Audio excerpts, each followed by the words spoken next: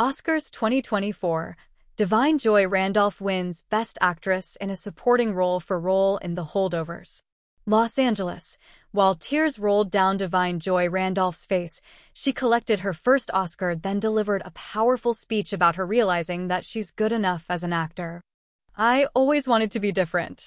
Now I realize I just need to be myself," said Randolph, who won the Best Supporting Actress statuette Sunday for her role as Mary Lamb in Alexander Payne's The Holdovers. She concluded with a heartfelt shout-out to the women who had helped her through her career and to her publicist. "I pray to God," she continued. "I get to do this more than once." Randolph portrayed a New England boarding school cafeteria manager dealing with grief and loss.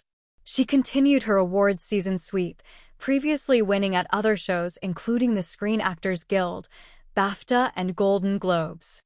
"I don't think I was supposed to be doing this for my career," said Randolph, who is a trained opera singer but had no dreams of being an actor growing up. Her mother convinced her to take an acting class.